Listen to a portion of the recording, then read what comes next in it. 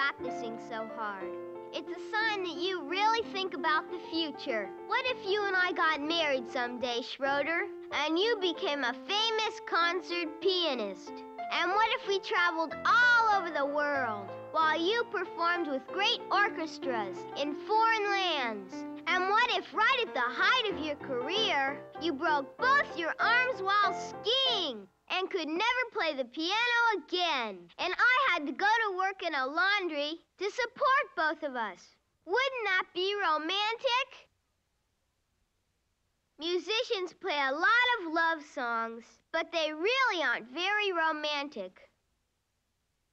You and your stupid old Beethoven! By golly, I'll show you!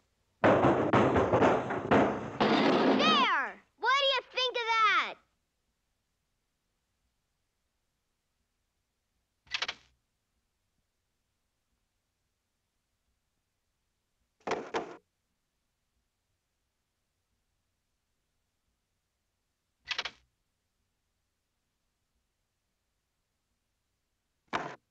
I'll probably never get married.